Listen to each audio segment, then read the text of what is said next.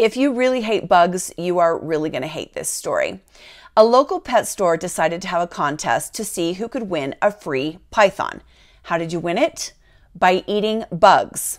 So this man named Edward Archbold enters the contest. He sits down at the table, and it was a timed contest, and he starts eating bugs. He eats a bunch of mealworms, he eats about 35 hornworms, and he eats so many cockroaches that they lose count of how many cockroaches he's actually eaten. Well, all of a sudden he collapses in the middle of the contest, and they try to revive him. He's rushed to the hospital, and he dies. When they opened him up at autopsy, his esophagus and the opening of his stomach were completely compacted and plugged with cockroach body parts, and he had essentially choked to death. So there's your fun story for the day.